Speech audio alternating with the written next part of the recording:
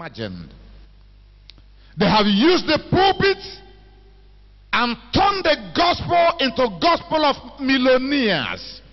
Once you accept Jesus, you become a millionaire. It's a lie from the pit of hell. The Bible didn't promise that. But the Bible promised blessing. And what is the blessing? Jesus taught us the prayer. Give us this day our daily bread. That is the blessing you need. That each day there will be food on your table. There will be sufficiency. But the preachers of our generation has turned the Bible into a money-making thing. It's not what God said. The Bible theme is redemption, buying man back to God. But if you serve God in faith and obedience and submission, blessing. If the Bible, if salvation is the only way of making men millionaire, unbelievers will not be millionaires. The Dangotes, all of them in the war. But it's a global thing. They struggle and invested their money and drive their agenda, and they are succeeding financially, but it's not a good success. The task that God has given to his church is the task of preaching Jesus Christ each day of your life.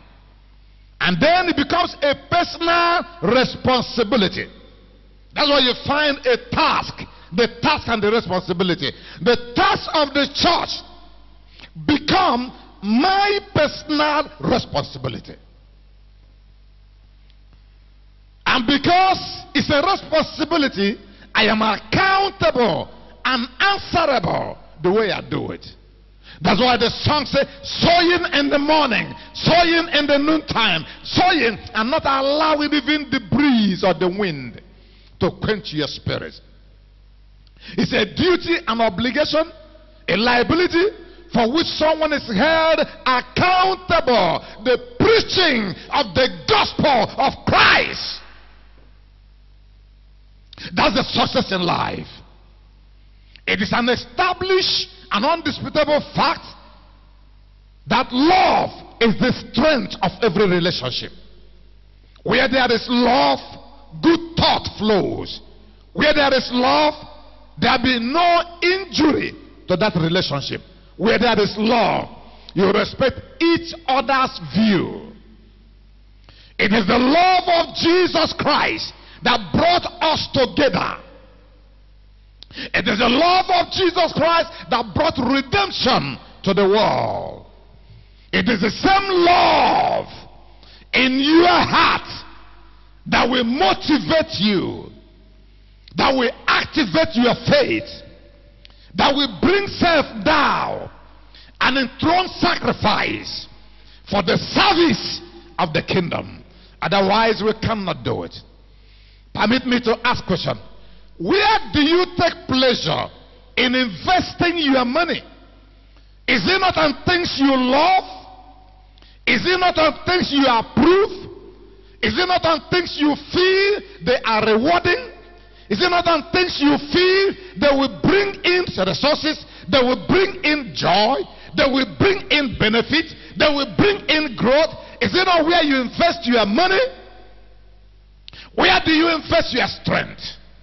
Jesus invested his strength, invested his useful strength in the redemption plan to draw you and I to heaven. Because you are the riches of the kingdom of God. Without you, there is nothing in the kingdom.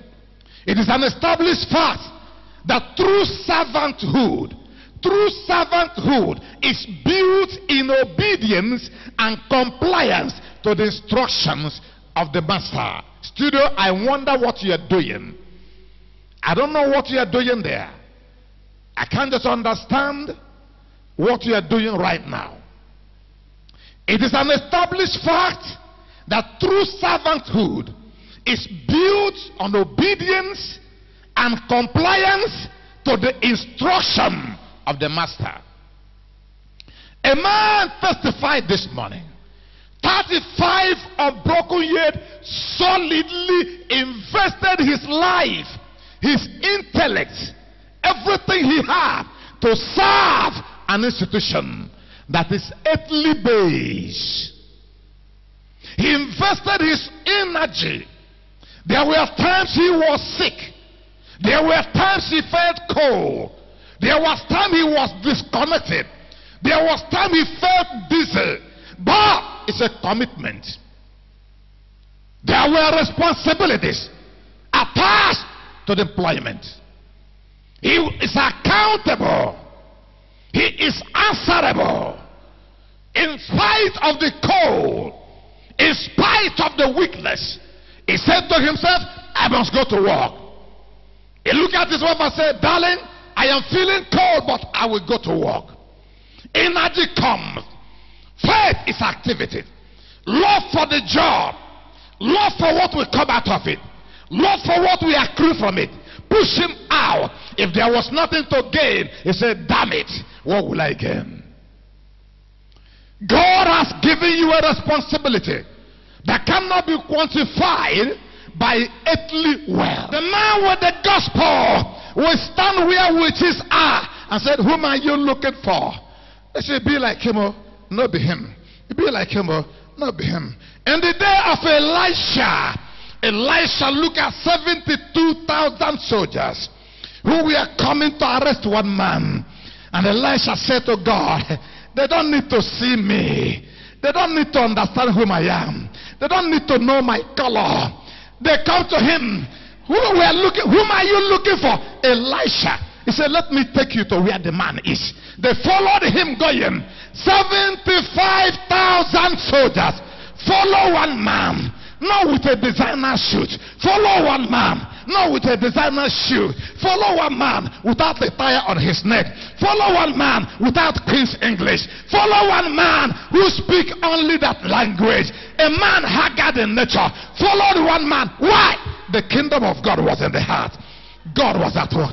They followed him, and as they go, when they go to Samaria, he said, Lord, there's something to do.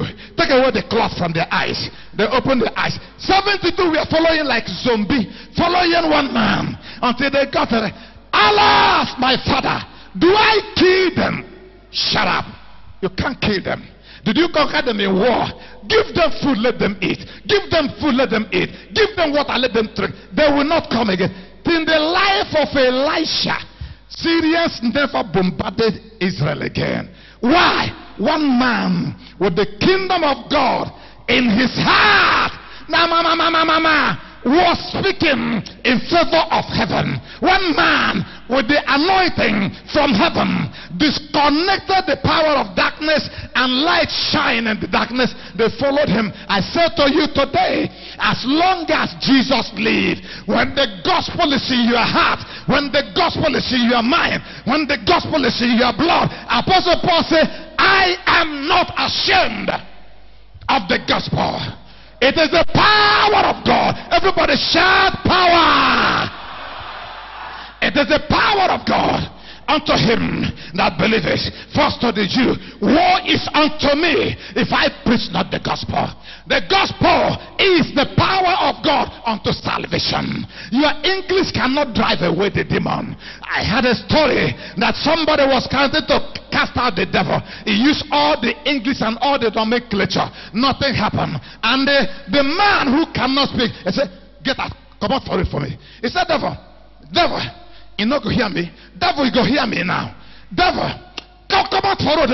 Come out for this man. Come out from this man. The man breathed down.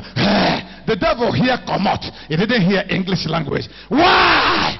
There was something in the heart. The gate of faith shall not prevail where you are. If the gospel is in your mouth, Apostle Paul said, I am not ashamed of the gospel, for it is the power of God unto salvation to everyone that believeth, first to the Jews and to the Greeks. You are sons of God. You can't die that way. You can't keep quiet that way. If you keep quiet, they take it. Come on, hear me. You are as bold as a lion. The gospel is your safety. The gospel is your deliverance. The gospel is your word. Go with the gospel. The door will open. Go with the gospel. The witch will bow. Go with the gospel. Your boss will bow. Go with the gospel. The kingdom of darkness will bow. Go with the gospel. I am not ashamed of the gospel of Christ. It is the power of God unto salvation. How do I know Rev Levi was a sinner?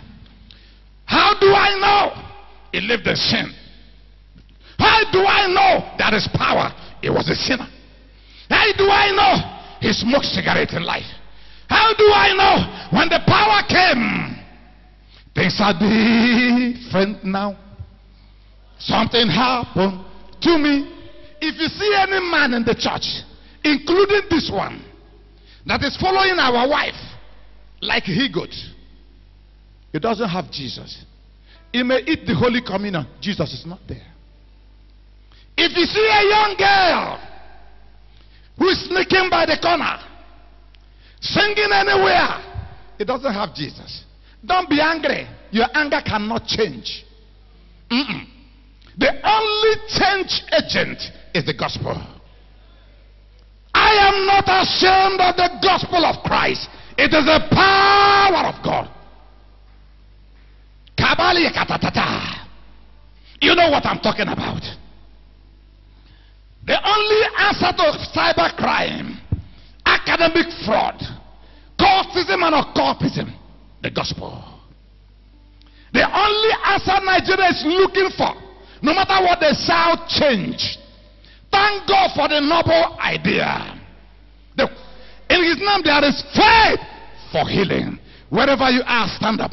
Do you know him? No other way. No other way. No other way. No other way. No other way.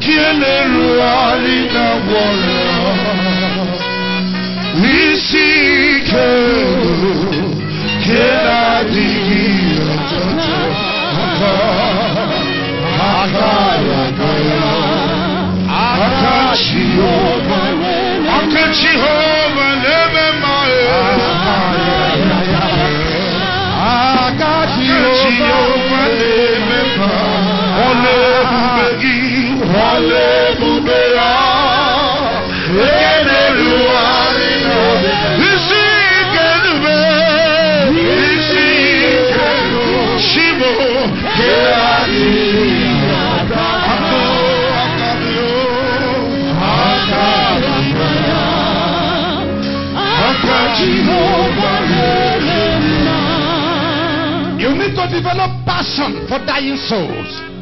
You need to know the terror of hell. Apostle Paul said, knowing the terror will persuade men. You need to develop passion, unrestrained, unlimited passion for the dying soul. You need to regard the death of Jesus Christ. He didn't die in vain. His shame is not in vain. The criminal charges upon him is not in vain. He died that we might live. He died that we might advertise him. He died that we might give him to the world. And he said, go in my power. Go and preach me. I will confirm the word. Go, let them know me. If any man is not ashamed of me, I will not be ashamed of him in the presence of my Father. Lift up your hand wherever you are. Everybody now, it's time for action. The next 5 minutes is time for action. Before we leave now, yes, it's spiritual renewal. It's spiritual renewal. It's spiritual renewal. Holy are you, Lord.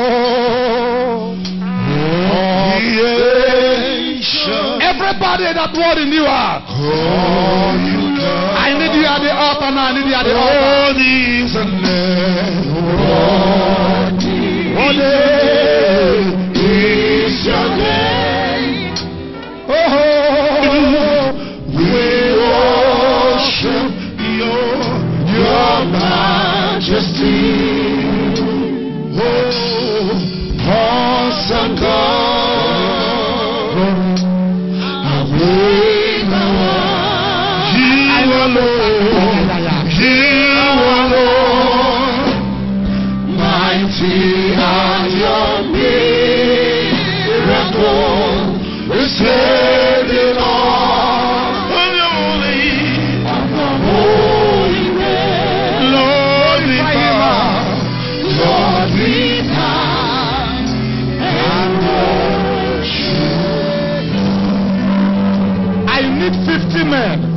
men that say to the Lord, make me